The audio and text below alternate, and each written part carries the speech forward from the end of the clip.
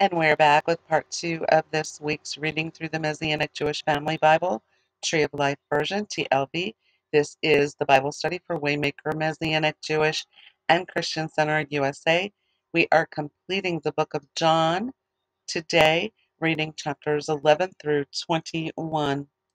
And we are about to begin chapter 15. Abiding in the vine. I am the true vine, and my Father is the gardener. Every branch in me that does not bear fruit he takes away, and every branch that bears fruit he trims, so that it may bear more fruit. You are already clean because of the word I have spoken to you. Abide in me, and I will abide in you. The branch cannot itself produce fruit unless it abides on the vine. Likewise, you cannot produce fruit unless you abide in me. Very important passages there. I am the vine, you are the branches. The one who abides in me, and I in him bears much fruit, for apart from me you can do nothing. If anyone does not abide in me, he is thrown away like a branch and is dried up. Such branches are picked up and thrown into the fire and burned. If you abide in me and my words abide in you, ask whatever you wish, and it shall be done for you. In this my Father is glorified, that you bear much fruit, and so prove to be my disciples. Just as the Father has loved me, I also have loved you. Abide in my love. If you keep my commandments, you will abide in my love, just as I have kept my Father's commandments and abide in his love. These things I have spoken to you, so that my joy may be in you, and your joy may be full. This is my commandment, that you love one another just as I have loved you. No one has greater love than this, that he lay down his life for his friends. You are my friends, if you do what I command you. I'm no longer calling you servants, for the servant does not know what his master is doing. Now I have called you friends, because everything I have heard from my Father I've made known to you. You did not choose me, but I chose you. I selected you so that you would go and produce fruit, and your fruit would remain. Then the Father will give you whatever you ask in my name. These things I command you, so that you may love one another. The world hates God's own. If the world hates you, know that it has hated me before you. If you were of the world would love you as its own. But you are not of the world, since I have chosen you out of the world. Therefore the world hates you. So we are in the world, but not of it, when you are born again and saved, and you're part of the family of God. Remember the word I spoke to you, a servant is not greater than his master. If they persecuted me, they will persecute you also. If they kept my word, they will keep yours also. But all these things they will do to you for the sake of my name, because they do not know the one who sent me. They don't know God, in other words. If I had not come and spoken to them, they would have no sin. But now they have no excuse for their sin. He who hates me also hates my Father. If I had not done works among them that no one else did, they would have no sin. But now they have seen and have hated both me and my Father. So is fulfilled the word written in their scripture. They hated me for no reason. When the Helper comes, whom I will send to you from the Father, the Spirit of truth who goes out from the Father, he will testify about me. And you also testify, because you have been with me from the beginning.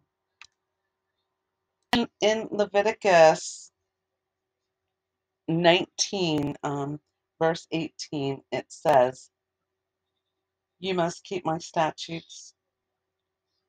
I'm sorry, 18 says, you are not to take vengeance, nor bear any grudge against the children of your people, but love your neighbor as yourself. I am Adonai. And this is exactly what Yeshua is saying here as well, um, to the disciples. Chapter 16, I have spoken these things to you so that you may be kept from stumbling. They will throw you out of the synagogues. Yes, an hour is coming when whoever kills you will think he is offering service to God. And they will do these things because they have never known the Father or me. But I have spoken these things to you so that when their hour comes, you may remember that I told you of them. I did not tell you these things from the beginning because I was with you. The Ruach reveals truth. But now I am going to the one who sent me, and not one of you is asking me, where are you going? Because I have spoken these things to you. Grief has filled your heart. But I tell you the truth. It is to your advantage that I go away. For if I do not go away, the Helper will not come to you. But if I go, I will send him to you. And this Helper, of course, is the Ruach HaKodesh, the Holy Spirit. When he comes, he will convict the world about sin, righteousness, and judgment. Concerning sin, because they do not believe in me. Concerning righteousness, because I am going to the Father, and you will no longer see me. And concerning judgment, because the ruler of this world has been judged. Yes, the devil has been judged and condemned. I still have much more to tell you, but you cannot handle it just now. But when the Spirit of truth comes, he will guide you into all the truth. He will not speak on his own, but whatever he hears, he will tell you, and he will declare to you the things that are to come. He will glorify me because he will take from what is mine and declare it to you. Everything that the Father has is mine. For this reason I said, the Ruach will take from what is mine and declare it to you.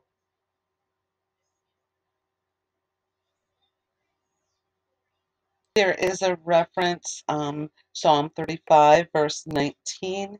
Do not let my deceitful enemies gloat over me without cause, nor let those who hate me for nothing wink an eye. And Psalm 69, verse 5, those who hate me without a cause outnumber the hairs of my head. Powerful are my enemies who would destroy me with lies. What I did not steal must I restore? Death and resurrection foretold. A little while and you will no longer see me, and again in a little while you will see me. Then some of his disciples said to one another, what does he mean by telling us a little while and you will no longer see me, and again in a little while you will see me? And because I am going to the Father, they kept on saying, what's this he's saying? A little while. We don't know what he's talking about. Yeshua knew that they wanted to question him, so he said to them, are you asking each other about this, that I said a little while, and you will no longer see me, and again in a little while you will see me? Amen, amen, I tell you. You will weep and mourn, but the world will celebrate. You will be filled with sorrow, but your sorrow will turn to joy. When a woman is in labor, she is pained because her hour has come. But when she gives birth to the child, she no longer remembers the anguish because of the joy that a human being has been born into the world. So also you have sorrow now. But I will see you again, and your heart will rejoice, and no one will take your joy away from you. In that day you will ask me nothing. Amen, amen, I tell you, whatever you ask the Father in my name he will give you. Up to now you have not asked for anything in my name. Ask and you will receive, so that your joy may be full. These things I have spoken to you in metaphors. An hour is coming when I will no longer speak to you in metaphors, but I will tell you plainly about the Father. In that day you will ask in my name, and I'm not telling you that I will ask the Father on your behalf. For the Father himself loves you because you have loved me, and I believe that I came forth from God. I came forth from the Father and have come into the world. Again I am leaving the world and going to the Father. His disciples say, see, now you're speaking plainly and not in metaphors. Now we know that you know everything and have no need to be asked anything. But by this we believe that you came forth from God. Yeshua answered them, do you now believe? Look, the hour is coming, indeed has come, when you will be scattered, each to his own, and you will abandon me. Yet I am not alone, because the Father is with me. These things I have spoken to you, so that in me you may have shalom. In the world you will have trouble, but take heart, I have overcome the world. And there's a footnote, Micah chapter 4, verses 9 to 10. Why are you crying out loud? Is there no king within you? Has your counselor perished so that agony has gripped you like birth pangs? Writhe and give birth, daughter of Zion, like a woman in labor. For now you will go forth from a city, you will dwell in the field, and you will come as far as Babylon. There you will be rescued. There will Adonai redeem you from the hand of your enemies. And here we're talking about the Redeemer. What a type, a beautiful type and shadow there. Chapter 17, the Son glorifies the Father. Yeshua spoke these things, then lifting up his eyes to heaven, he said, Father, the hour has come. Glorify your Son, so the Son may glorify you. Even as you gave him authority over all flesh, so may he give eternal life to all those you have given him. And this is eternal life, that they may know you, the only true God, and Yeshua the Messiah, the one you sent. I glorified you on earth by finishing the work that you have given me to do. Now, Father, glorify me together with yourself, with the glory which I had with you before the world came to be. Yeshua prays for his disciples. I have made your name known to the men of this world that you gave me. They were yours. You gave them to me, and they have kept your word. Now they have come to know that everything you have given me is from you. The words which you gave me, I have given to them. They received them and truly understood that I came from you, and they believed that you sent me. I ask on their behalf, not on behalf of the world do I ask, but on behalf of those you have given me, for they are yours. All mine are yours, and yours are mine, and I have been glorified in them. I am no longer in the world, but they are in the world, and I am coming to you. Holy Father, keep them in your name that you have given me, so that they may be one just as we are. While I was with them, I was keeping them in your name that you have given me. I guarded them, and not one of them was lost except the son of destruction, so that the scripture would be fulfilled. He's speaking of Judas Iscariot. But now I am coming to you. I say these words while I am still in the world, so that they may have my joy made full in them. I've given them your word, and the world hated them because they are not of the world, just as I am not of the world. I am not asking that you take them out of the world, but that you keep them from the evil one. They are not of the world, just as I am not of the world. Make them holy in the truth. Your word is truth. Just as you sent me into the world, so I have sent them into the world. And for their sakes I make myself holy, so that they also may be made holy in truth. Interceding for all believers. I pray not on behalf of these only, but also for those who believe in me through their message, that they all may be one. Just as you, Father, are in me and I am in you, so also may they be one in us, so the world may believe that you sent me. The glory that you have given to me, I have given to them, that they may be one, just as we are one, I in them, and you in me, that they may be perfected in unity, so that the world may know that you sent me and loved them as you loved me. Father, I also want those you have given me to be with me where I am, so that they may see my glory, the glory you gave me, for you loved me before the foundation of the world.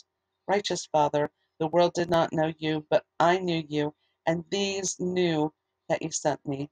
I made your name known to them, and will continue to make it known, so that the love with which you loved me may be in them and I in them. So this is when Yeshua prayed for the disciples and he prayed for the world. Psalm 41, verses 9 and 10 prophesy here about Yeshua and what he's saying here as well. Something evil was poured into him. He will not get up from the place where he lies. Even my own close friend whom I trusted, who ate my bread, has lifted up his heel against me. So he's talking about Judas here, Judas of Iscariot. betrayed and arrested when Yeshua, this is chapter 18. When Yeshua had said these things, he went out with his disciples across the Kidron Valley, where there was a garden which he and his disciples entered. Now Judah, who was betraying him, also knew the place, because Yeshua had often met there with his disciples. So Judah, having taken a band of soldiers and some officers from the ruling Kohanim and Pharisees, comes there with lanterns, torches, and weapons. Then Yeshua, knowing all the things coming upon him, went forward. He said to them, "Who are you looking for?" Yeshua HaNazareti, Yeshua of Nazareth. They answered him. Yeshua tells them, "I am." Now Judah, the one betraying him, was also standing with them. So when Yeshua said to them, "I am," they drew back and fell to the ground. So again he asked them, "Who are you looking for?" And they said, "Yeshua of Nazareth." Yeshua answered, "I told you I am. If you're looking for me, let these men go their way." This was so the word would be fulfilled that he spoke, "I did not lose one of those you have given me." Then Simon Peter, who had a sword, drew it and struck the servant of the Kohen Gadol and cut off his right ear. Now the servant's name was Malchus. So Yeshua said to Peter, "Put the sword into the sheath. The cup the Father has given me, shall I never drink it?" So interrogated and tried. Then the hand of the soldiers with the captains of the officers of the Judeans, with the captain of and the officers of the Judeans, seized Yeshua and tied him up. They led him first to Annas, for he was the father-in-law of Caiaphas, the Kohen Gadol, that year. Now Caiaphas was the one who had advised the Judean leaders that it was better for one man to die on behalf of the people. Simon Peter was following Yeshua with another disciple. Now that disciple was known to the Kohen Gadol, so he went with Yeshua into the court of the Kohen Gadol. Peter was left standing outside by the door. So the other disciple, who was known to the Kohen Gadol, went out and spoke to the doorkeeper and brought Peter in. The maidservant at the door says to Peter, "Aren't you one of this man's disciples too?" He says, "No, I'm not." The servants and officers were standing around a fire they had made because it was cold, and they were warming themselves. And Peter was also with them, standing and warming himself. The Kohen Gadol then questioned Yeshua about his disciples and his teaching. "I have spoken openly to the world," Yeshua answered them. "I always taught in the synagogues and the temple, where all the Jewish people come together. I spoke nothing in secret. Why question me? Ask those who have heard what I spoke to them. Look, they know what I said."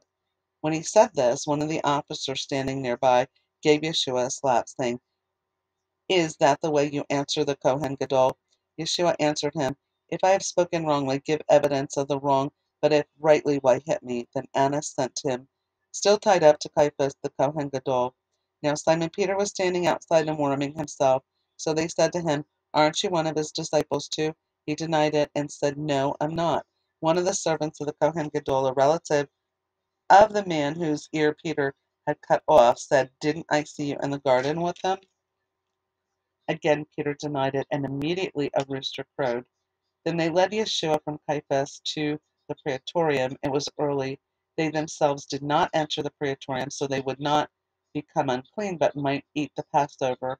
Therefore Pilate came out to them and said, "What charge do you bring against this man?" They answered, "If he weren't an evildoer, we wouldn't have handed him over to you." Then Pilate said to him, "Take him yourself and judge him by your Torah." The Judean leaders responded, "We are not authorized to put anyone to death." This happened so that the word Yeshua spoke would be fulfilled, signifying what kind of death he was about to die. So Pilate went back into the praetorium, called for Yeshua, and asked him, "Are you the king of the Jews?" "Are you saying this on your own?" Yeshua answered, "Or did others tell you about me?" Pilate answered, "I'm not a Jew, am I? Your own nation and ruling Kohanim handed you over to me. What have you done?" Yeshua answered, "My kingdom is not of this world.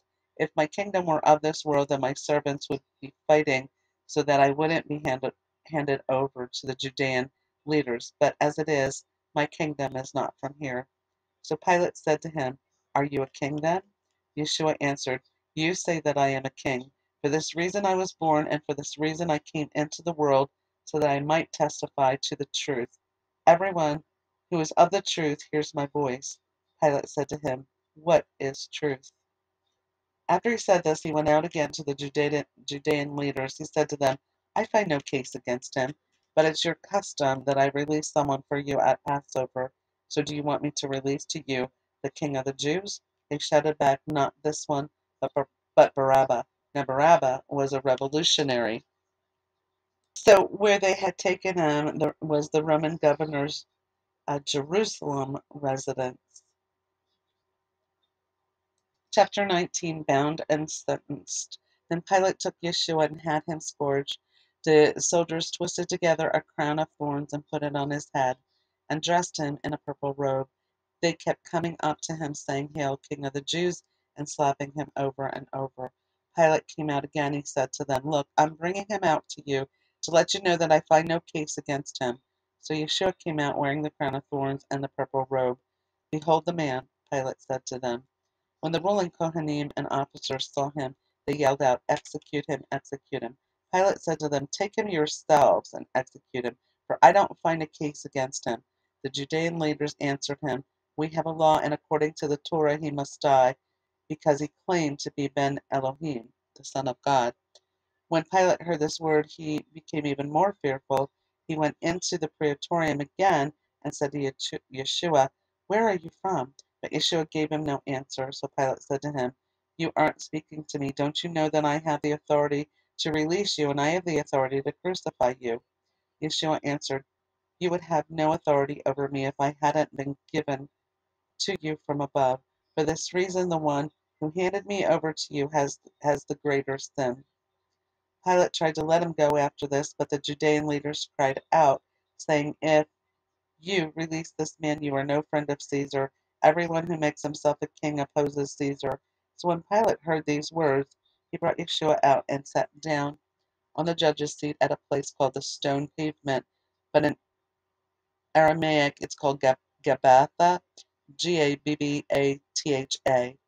It was the day of preparation for Passover, about the 6th hour, and Pilate said to the Judean leaders, "Behold your king." They shouted back, take him away, execute him." Pilate said to them, "Should I execute your king?" The ruling Kohanim answered, "We have no king but Caesar." Finally, Pilate handed Yeshua over to be crucified. And crucifixion was the method, the Roman method of execution in that day.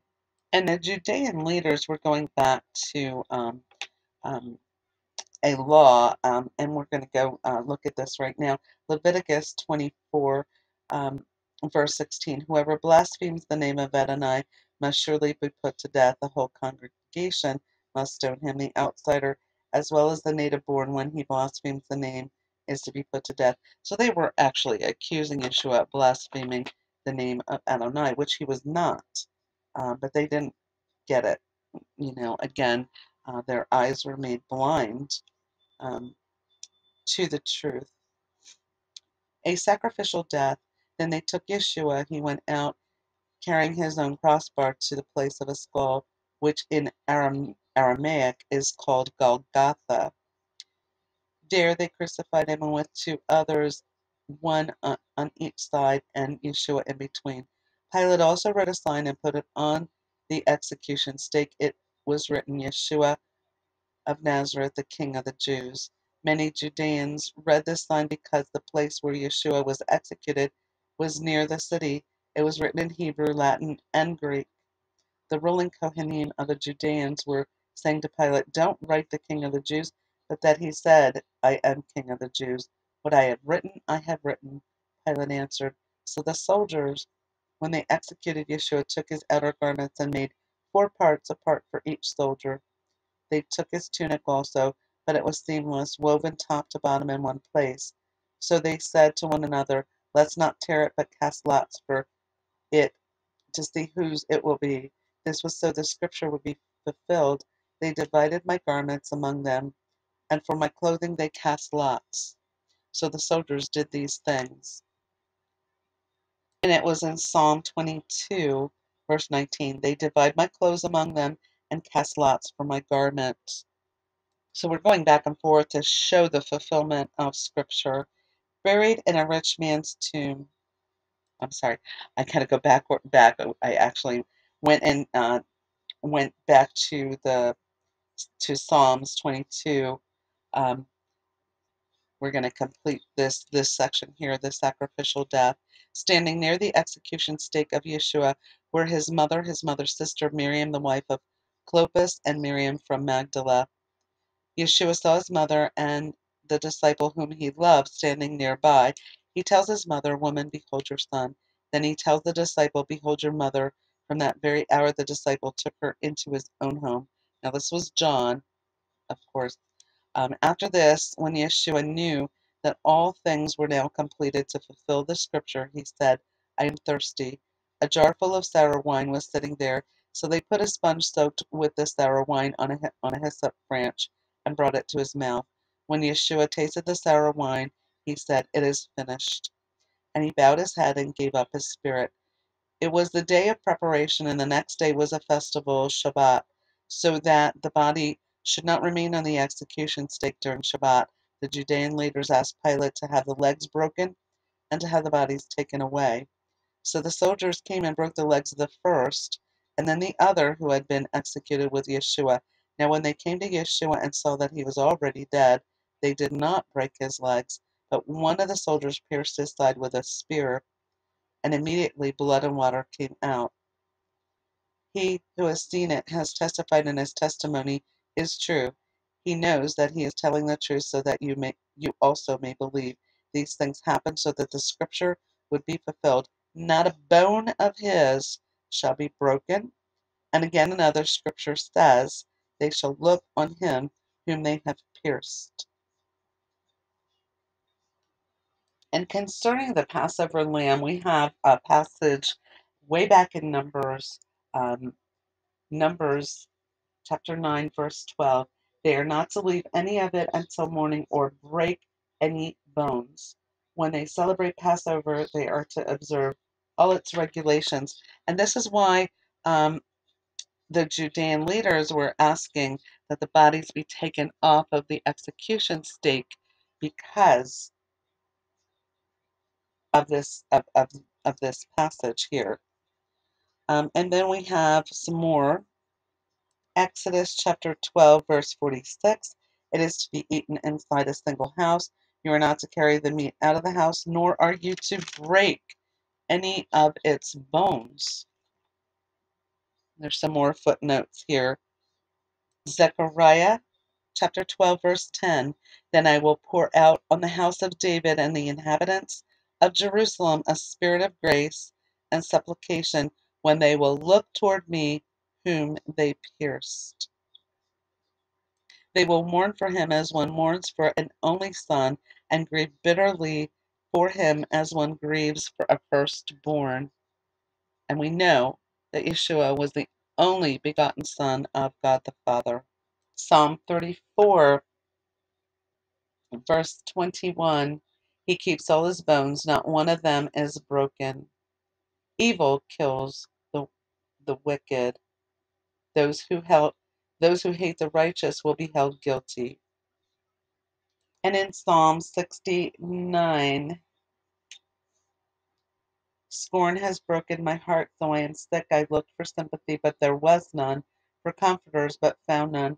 They put gall in my food, and for my thirst they gave me vinegar to drink. So those are the scriptures that are in the footnotes. Very interesting, huh? Buried in a rich man's tomb. After these things, Joseph of Arimathea asked Pilate if he could take Yeshua's body away. Joseph was a disciple of Yeshua, but secretly for fear of the Judean leaders, Pilate gave permission, so Joseph came and took the body away. Nicodemus, who had first visited Yeshua at night, also came, bringing a mixture of myrrh and aloe, about 100 pounds. Then they took the body of Yeshua and wrapped it in linen with the spices, as is the Jewish burial custom. Now in that place where he was executed there was a garden. In the garden was a new tomb, where no one had yet been buried. Because it was the Jewish day of preparation and the tomb was nearby, they laid Yeshua there. That was also prophesied. Now, a Roman pound is 12 ounces, and 100 Roman pounds is equal to 75 pounds. And here we go in Isaiah chapter 53, verse 9. His grave was given with the wicked, and by a rich man in his death, though he had done no violence, nor was there any deceit in his mouth. Chapter 20. The Lamb of God is resurrected. Early in the morning on the first day of the week, while it is still dark, Miriam from Magdala, and we know her as Mary of Magdala, comes to the tomb. She sees that the stone has been rolled away from the tomb. So she comes running to Simon Peter and to the other disciple, the one Yeshua loved. She tells them, "They've taken the master out of the tomb, and we don't know where they've put him." Then Peter and the other disciple set out, going to the tomb. The two were running together, but the other disciple outran Peter and arrived at the tomb first. Leaning in, he sees the linen strips lying there, but he didn't go in. Then Simon Peter comes following him, and he enters the tomb. He looks upon the linen strips lying there, and the face cloth that had been on his head. It was not lying with the linen strips, but was rolled up in a place by itself. So then the other disciple, who had reached the tomb first, also entered. He saw and believed, for they did not yet understand from Scripture that Yeshua must rise from the dead. So the disciples went back to their own homes. The way those burial cloths were folded was a message given that I am returning again. Yeshua appears to Miriam, but Miriam stood outside the tomb weeping. As she was weeping, she bent down to look into the tomb. She sees two angels in white sitting, one at the head and one at the feet, where Yeshua's body had been lying. Woman, why are you crying? They say to her. She says to them, because they took away my master, and I don't know where they've put him. After she said these things, she turned around and she sees Yeshua standing there. Yet she didn't know that it was Yeshua. Yeshua says to her, "Woman, why are you weeping? Who are you looking for?" Thinking he's the gardener, she says to him, "Sir, if you've carried him away, tell me where you've put him, and I will take him away." Yeshua said to her, "Miriam." Turning around, she says to him in Aramaic, "Rabboni," which means teacher. Yeshua says to her, "Stop clinging to me, for I have not yet gone up to the Father. Go to my brothers and tell them, I am going up to my Father and your Father, to my God and your God." Miriam from Magdala comes, announcing to the disciples, "I've seen the Lord," and what he had said to her. Yeshua appears to the disciples. It was evening on that day, the first of the week, when the doors were locked where the disciples were, for fear of the Judean leaders. Yeshua came and stood in their midst, and he said to them, "Shalom Aleichem, peace I bring to you."